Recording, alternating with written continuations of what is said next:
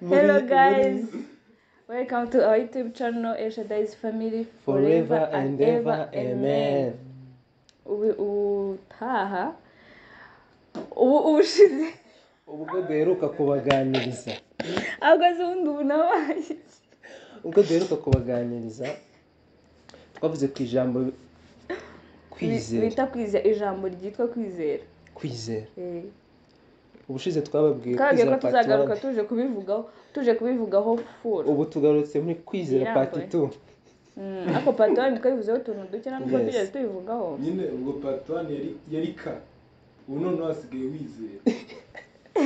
Oya kwizera. So sorry. Ubu ngubu tugiye kuvuga ku kintu cyitwa kwizera twebwe turabizi kuko tubifitemo twabiciyemo sibyo, kandi turacyanabicamo ni nabwo buzima bwacu. Rero impamvu twifuje kubibasaniza nuko kwizera ari byiza, kwizera birafasha kuko natwe byaradufashije. Kare wari wavuze nuko mu kiganiro cya mbere waravuze ko kwizera nibyo byatumye nyine tuba turi kumwe tubana. Kwizera nibyo byatumye ubu ngubu turi kumwe. Iyo hatabamo kwizera ntabwo tuba turi kumwe. Twizeye Imana, umutima wacu tuwushyira ku Mana. Imana aba ariyo iharura inzira yo kuba ngubu turi kumwe. Turayishimiye ko dore kwizera ko turi kumwe. Amen. Guys, icyo twabashishikariza nk'inshuti zacu, twabifuza kwizera Imana. Imana mukayizera yonyine mutagize ute batayibangikanyije n'ibindi bintu ibyo ari byo byose. Batayibangamiye. Ko muramushaka kuvuga batayibangamiye. Guys, rata ndi kubona ntabwo ngiye turi kubivuga neza nk'uko mbyifuza. Kwizera bikuzanira ibintu bidenze, nyine ibintu wumva ko bitashoboka. Kwizera bigatuma ibyo bintu bishoboka. I'm sure nanabisubiramo inshuro 1000 Christian. Ngiye kuvuga dufite ibihamya. Dutangiza umushinga w'ubukwe, twizeye Imana gusa, nta mafaranga twari dufite. Abantu babyumva bakajya ngo turi kubabeshya cyangwa turi kuvuga ibintu by'amakabya nkuru. I was there. I saw it. Isubizi umuntu uri behind the camera arabizi nawe yabibabwiye. Habe n'igiceri cy'ijana nari mfite. Ndetse ngifite na madame ako ndanga ndamutsindira.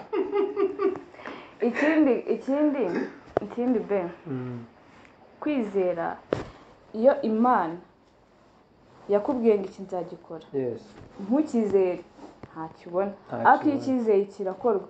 Kandi Imana ishobora kukubwira ikintu wowe ukumva ko bitashoboka, kandi iyo wumvise ko bitashoboka n'ubundi ntabwo bishoboka, ntabwo uba wizeye. Ariko iyo wumvise ko bishoboka wowe ugahagarara ku kintu Imana yavuze, igikora uko yakikubwiye ntabwo gukoza isoni. Ikindi, iyo nk'urugero iyo usenze wenda ufite ikibazo runaka ugasenga sibyo, ukavuga ati Imana ndashaka iki kintu gikemura ukinkorera. Imana ntabwo ibishaka niba uyisabye amafaranga nk'urugero yo gukora ikintu runaka, ntabwo ibishaka ngo niba usenze usaba Imana ikintu nurangiza ngo utangira kuvuga ati kwizera umuntu ngo uvuge turiya muntu ashobora kumuha amafaranga. Iyo wizeye umuntu ubwo ngubwo ubwo Imana iba wayishyize ku ruhande, wizeye uwo muntu uvangiye Imana. Kandi ikintu kwizera umuntu n'undi nyine ntabwo byemewe muri biranze ngo wizere umwana w'umuntu agira ati avume. Ahubwo ikintu nemera cyo nuko Imana ikorera mu bantu. Ikorera mu bantu.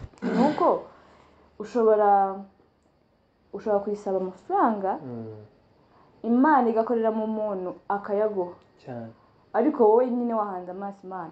Ariko iyo wizeye umuntu ko ari buyaguhe, ukavuga ati papa arama aya mafaranga yo gukora ikintu runaka, nk'urugero tuzi ko minervari y'ishuri ababyeyi nyine barayishyura nyine ku bantu bafite ababyeyi bafite ubushobozi. Umubyeyi nyine aba ari inshingano ze kwishyura minervari y'umwana, sibyo? Ariko uwo mubyeyi n'ubundi n'Imana imukoreramo kugira ngo akwishyure minervari, sibyo? Ishi yawe turi bwibeshye tukosore, ni Imana imukoreramo kugira ngo yishyurire umwana minervari. Ni inshingano z'umubyeyi, ariko wibuke ko hari n'umubyeyi uruta abandi babyeyi bose. Ntabwo ari icyo nshatse kuvuga. ubu bifite mu nshingano zabigize. Oya, hari umubyeyi ubu bifite mu nshingano ariko ntabikore. Ntabikore. Hari ubu bifite mu nshingano akabikora, hari n'uwo bifite mu nshingano ntabikore, ntakwishyure nyine minervari y'ishuri, ahubwo amafaranga akayikoresha ibindi. Bivuze ngo no kugira ngo umubyeyi yishyure minervari, ni Imana iba yamukoreyemo, ni Imana iba yamuciyemo. Kugira ngo umubyeyi akugurire urukweto, ni Imana iba yamuciyemo. Niyo mpamvu umuntu wese aho ava akagera ikintu cyose akeneye agomba kuzajya gisaba Imana. Waba ufite ahantu uri bugikore, waba ufite umugabo ugukorera buri kimwe cyose, waba ufite umubyeyi kwishyurira ishuri, kuko n'ayo mafaranga umubyeyi akoresha kwishyurira ishuri ashobora kuyabura Imana yabishatse, kuko no kuba abasha kwishyura ishuri ni Imana iba yamuhaye ubwo bushobozi. Uri kumva? So rero bisaba kuzajya dusenga Imana, ukavuga ati Imana ha papa amafaranga, ejo bundi ni ishuri tuzabone amafaranga y'ishuri, ko ishobora kuyamwima. Rero ibintu byose tugomba kubisaba Imana. Imana niyo ikorera mu bantu, Imana niyo ikorera mu bantu bahereza ababyeyi bacu akazi kugira ngo tubeho. Rero kwizera ni ibintu by'ingenzi. Impamvu rero twabivuzeho twavugaho ni uko njyewe ntabwo ibintu byo kwizera rwose, niyo mama yabimbwiraga, niyo umuntu wese yambwira kwizera nabwo numva ari ibintu nyine bitabaho. Ndizera si ikintu ntabona ngo bigende gute, nyine nuko nabyumvaga. Kumwe umuntu akubwira ngo izere ngo ko uri bukire urwaye, wenda ufite nk'ikibazo runaka gisaba amafaranga, umuntu kumva arakubwiye ngo izere ngo amafaranga urayabona se urayakura hehe? None ku bantu batizera Imana wababwira iki? Batizera Imana nababwira kwizera, kuko ibintu byose bituruka ku Mana. Ubuzima bwacu ni Imana. Iyo ubyutse mu gitondo aba ari Imana, iyo ugenze bikemera aba ari Imana, iyo ubonye icyo gufungura aba ari Imana. byose tubikesha Imana. Niyo mpamvu dukwiye kwizera Imana yonyine. Uzi ko ndabeshya walahi akbar usaniki Imana ni Abisilamu. Ego hanze icyo bisobanuye, kuko buri gihe iyo bagiye gusara ryumva ako nyine icyo bisobanuye. ahubwo umuyisilamu uzumva iri jambo azadusobanurira. Musanze ko atari ijambo riri Allah bisobanuye Imana. Iri kurikiyeho ni walvuzite akbar se niko bivuga Akbar se umuyisilamu muri buturebe aze kudusobanurira. Ndashaka ikintu nshaka, ndashaka ko dusubiza kameramani ubusobanuro bwo kwizera. Hari ubwo yatanze cyagiye ikiganiro cya mbere, urabyibagiwe aka kanya ngo kareba ibumoso, ngo kareba ngo wizeye ko bizaza. Ibyo bintu murambeshye Mwumve mbese mbanze mvuga ukuntu kwizera njyewe byumva ngo turakubeshye kandi warabona muri iriya video yabisangamo. Yabisangamo guys mumwibutse cyangwa se aze gusura yabire. Reka njye mvuga ukuntu mbyumva, sibyo? Kwizera no kwizera ikintu kidahari, ikintu ubona kidashoboka. Nk'urugero ukizera ko ejo uzarya kandi nta mafaranga ufite, udafite n'ahantu uri buyakure kandi ukarya, ejo hagera ukarya. Nk'urugero ukizera ufite nk'ikarito y'amata hano, sibyo? Ukavuga ati ikarito izashira hazi indi kandi nta mafaranga ufite yo kugura indi, kandi igashira hazi indi. Ikindi ni ukuba karera akamimu nabonye umunsi mu mafoto y'igikoma yandiko ngo wabuze gato nari imburayi. ubwo bishatse kuvuga iki? Bishatse kuvuga ko hari uwo yarushije uwo yarushije uwo yabonye igikoma ariko nawe ubwe yirushije kuko uwa mbere yari ari we agiye kuburara ntabwo ari ko yaraye nyuma yo kubona icyo gikoma. ikindi kintu wajyanye ushobora kuba udafite amafaranga ugategura ubukwe ukabupanga nta mafaranga ufite ukabupanga uko ubutekereza ushaka ko buba kandi nta mafaranga ufite nta n'ahantu yateganya hagera finally ubwo bukwe bukaba sibyo ishi ibyo byashoboka birashoboka ntabyo wemera byarashobotse uvuga ngo byashoboka urumva ngo ndi umuhamya wo kubihamya ndi umwemeza wo kubihamya uri umuhamya wo kubihamya umuhamya ugategura ubukwe nta kintu ufite kandi bukaba kandi bukagenda neza ukaba wicaye nta kazi ufite urumva ariko uba mu nzu y'inkodeshanyo ariko Imana ikakwishyurira inzu ikakugaburira kandi utazi ngo ibintu birava uko nguko no kwizera senga Imana wizere gusa full stop agira uwumva ngo bimwoshye ibyo bari ntibitamwoshya twebwe ibyo turi kumubwira yego ajya gukodesha inzu ufite y'amezi 3 reka nkubwire none se reka kubwira Christian urasenga sibyo ukizera Imana ukavuga ati Imana none se uwo muntu anyagirwa ubundi ikintu cya mbere sibyo ntago ari ukumwoshya wowe banza wizere Imana first ubundi banza wakire Imana muri wowe sibyo numara kwakira Imana uyereka ibibazo byawe sibyo numara kwiyereka ibibazo byawe niba udafite aho kuba uvuga ati usenga Imana impa amafaranga nishyura inzu sibyo amezi 3 nese ishi Imana iguhaye amafaranga yo kwishyura inzu amezi 3 ukagenda ukayikodesha sibyo izabura amafaranga yo kwishyura andi mezi akurikiyeho izayabura ako nuyitakariza icyizere bazagusohora ugatangira nyine kubunzabunza imitima gusa nanone abadukurikiye ntibazajye mu nzu kumva ngo bavuge ngo bizeye Imana ubwabo batabikoreye ubwanyu mutabikoreye icyambere nkuko madamu yabivuze uryame ngo Imana izishyura watekereje ngo biraca hehe icyo gihe bizakubaho ntuzatubaze madamu nkuko yabivuze urabanza ukakirira Imana ukakira Yesu nk'umukiza n'umucunguzi w'ubugingo bwawe wamara kumwemera neza wumva kurimo neza kuko na Bibiliya irabivuga ijambo Imana iravuga ngo nimuba muri njye amagambo yanjye akaguma muri mwe munsabe icyo mushaka cyose muzagira ute muzagihabwa urumva ko hari ikintu Imana nayo ibanza kugusaba kandi rega ibintu n'ubundi biragoye nk'uko ishimwe bivuze ugomba kubikorera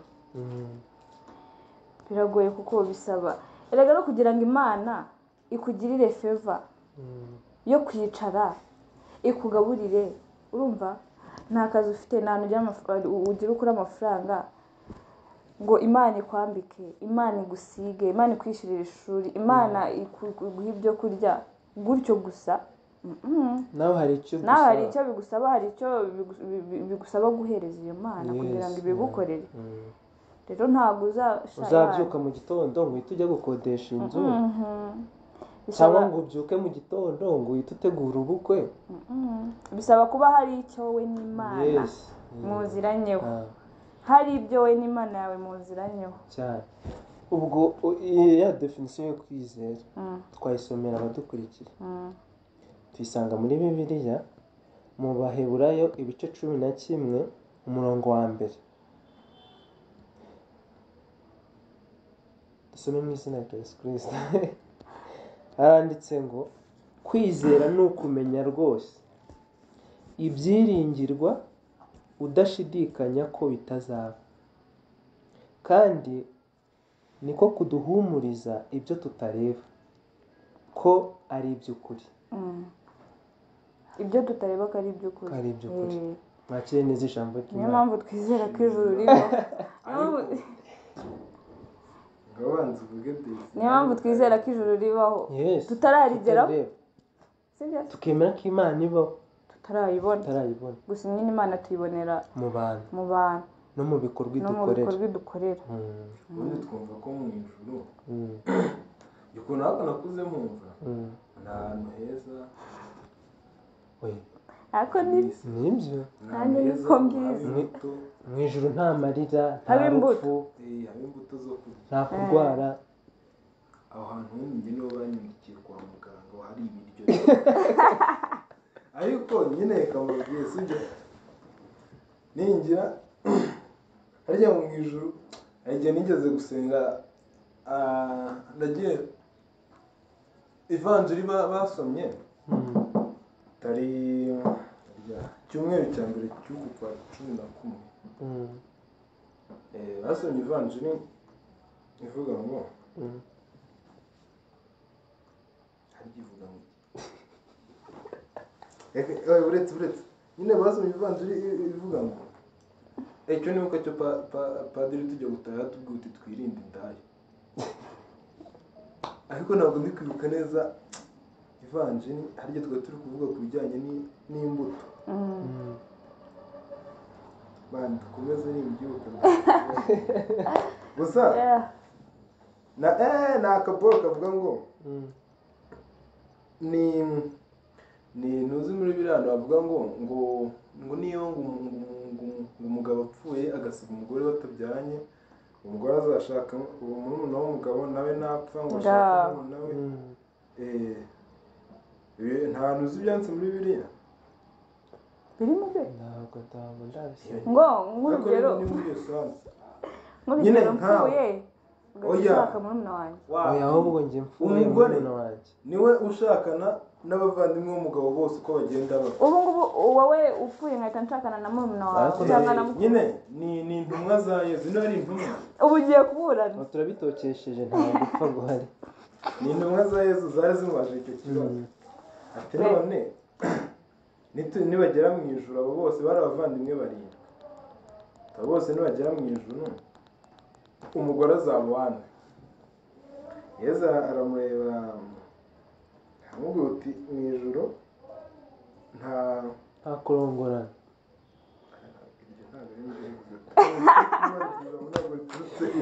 none Kristo niko yambwiye ndabyibuka duhura ndakurahiye ndakabagodasi ntabwo iryo jambo narivuze ahubwo agira uti ako n'ubundi mu ijuru nta kurongorana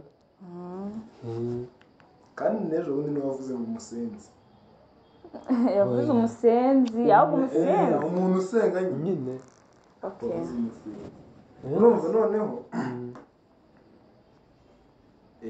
Yesu yabasubije ngo iki yarabwiye ngo mu ijuru ngo nta by'umugabo n'umugore ngo ari ibiki ako kantu karanyubatse ubundi mu ijuru nta kuvuga ngo umugabo umugore umwana urebe ukuntu papa wawe hano mu isi mu ijuru mwese muramutse muhuriyeyo si yaba akiri papa mwese mwazijya ako nkeka ko niduhura mu ijuru njye nawe nyine nta sano yo kuba nzaba ndi umugabo wawe cyangwa uri umugore wanjye ariko nzakureba nkumenye tuhite nishima mvuge ngo wawu yes wawu nawe waje mu ijuru yewe twishime umva mubiri none se ubwo uzagenda mu ijuru ubone gatete tuvuga ngo yo bro nawe mujama yari iji yanjye guys tugomba kwizera tukizera Imana mu bukwe bw'ikana abantu tuzasoma ryari hari imirire n'iminywere tuzahasoma ryari tuzahasome hazagufasha se cyangwa uzafashwa n'imirire n'iminywere icyo cyo ntabyo uzaba ufite iyo mirire n'iminywere uzafashwa n'ikimbariro mbwiza cyane ntabwo tuzabura ikidufasha byihorera imirire n'iminywere aho ngaho ubundi aho ngaho nibo batwandikiye kwa muganga ubukwe bw'ikana Yesu yabaye igisubizo cyane aza n'abo bari bafite icyizere buriya ariko hari abigeze kubura icyizere bamwe bo mu migati n'amafi cya gihe Yesu babuze icyizere se bamwe Salomo yambukije inyanja Salomo uwabambukije inyanja uwo ari we wese njye ntabwo nasomye Bibiliya cyane bana. Mose Salomo mwibutse ejo nsinzi icyo nende kubana na Petero. ahubwo Salomo niwe washatse abagore 1,000. Salomo 1,000. Nzi ko twari turi kubibona. Salomo si yabaye umwami wa Israel. Salomo harya yavukanaga na Dawidi. Ahubwo Dawidi. Dawidi ni papa wa Salomo. Salomo, Dawidi ni papa wa Salomo. Salomo ni umugabo Imana yahaye ubwenge burenze. Yes. Imuha amafaranga, ubutunzi burenze. Arangije n'amahoro. Ingoma ye ntabwo Israel igeze iterwa nta nubwo gusa Salomo ashobora kuba yaragize iherezo rero. Oya, ntabwo twabihagararaho, ntabwo tubizi. Okay, mambore kuvuga ibintu natazi. Gusa Salomo yashatse abagore benshi cyane kubera ewana Imana yari yaramuhaye pe n'umuntu. Oya, icyo yavuze arebye ibyo byose yari afite, yararebye aravuga ngo byose ni ubusa. Ibyiherezo byo ntabwo tubizi. Okay. Guys, rero mureke dusoreze aha ngaha. Ariko nyine umuntu wumva ko kwizera ari cyo byamufasha afatiyeho. Duhamagare kuri iyo nimero iri hasi. Icyambere ushyiraho iyawe. Nkuko twababwiye. Icyambere babanze bakunda Imana. Bakire Yesu nk'umukiza n'umucunguzi w'ubugingo. Bamara kumwakira bahite bizera Imana. Imana nayo ntabwo izabatenguha. Imana itabeshya, Imana isohoza icyo yavuze. Imana ikubwiye ngo nzagukorera iki, iragikora. Ariko nawe biterwa no kwizera kwawe. Cyangwa ko wabyitwaye ko twebwe abantu sha twabihamya twanabisubiraho. Turabashimiye rero guys, mwakoze kudukurikirana. Imana ibahe subscribe mudushyigikire, subscribe, like, share and comment.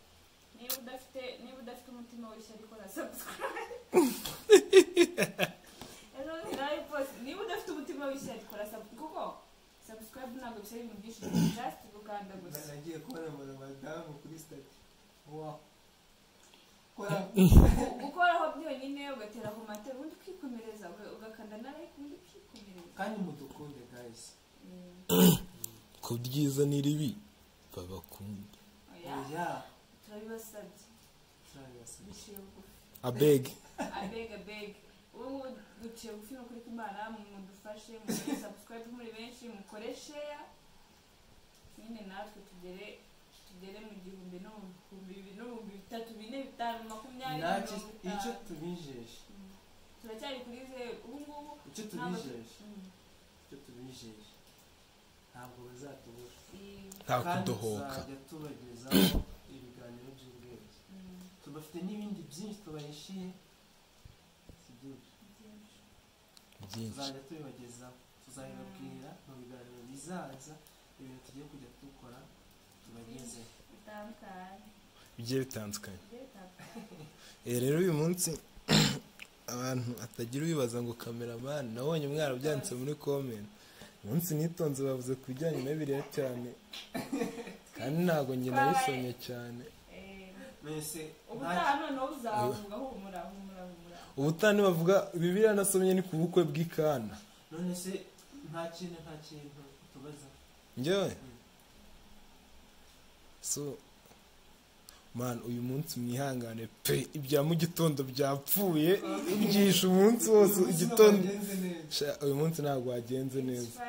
So guys, thank you so much. Thank you, bye bye.